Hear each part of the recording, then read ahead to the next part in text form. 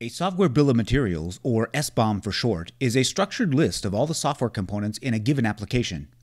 SBOMs include component metadata like author, supplier, and version, as well as dependencies, the relationships between components, open source licenses, and more.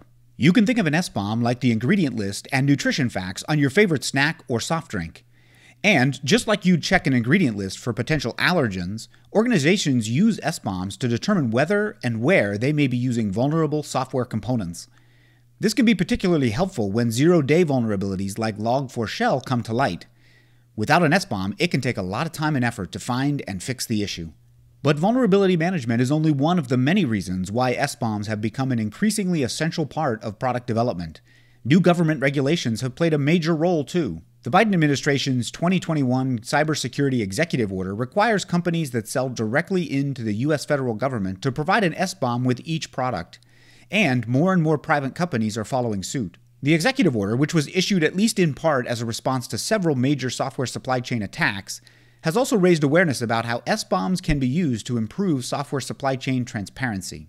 Some of the other common SBOM use cases include technical due diligence, open source license compliance, and customer requests. There are a variety of tools that help organizations generate and manage SBOMs, each with different pros and cons. While different companies will have different needs, it's generally a good idea to look for tooling that integrates into your build pipelines, automatically updates your SBOMs whenever there's a new release or update, has broad programming language coverage, and supports human and machine-readable export formats like CycloneDX and SPDX. FOSSA is proud to offer one of the leading SBOM solutions on the market today, trusted by companies like Slack, Square, and Uber. For more information on using FOSSA to generate and manage SBOMs in your organization, check out the video or website linked in the description below. Thanks!